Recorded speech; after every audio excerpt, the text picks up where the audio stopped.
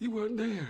You were never there. I was. No, not when I tried. I mean, you said you would turn on your radio every day at dawn. You said that you would turn on your radio every day at dawn, and you were not there! I didn't push further out. I had to. I didn't have a choice. You can have your radio back, because it looks like I finally found you. We was always looking for food, you know? It always came down to food, and I was checking out a cellar.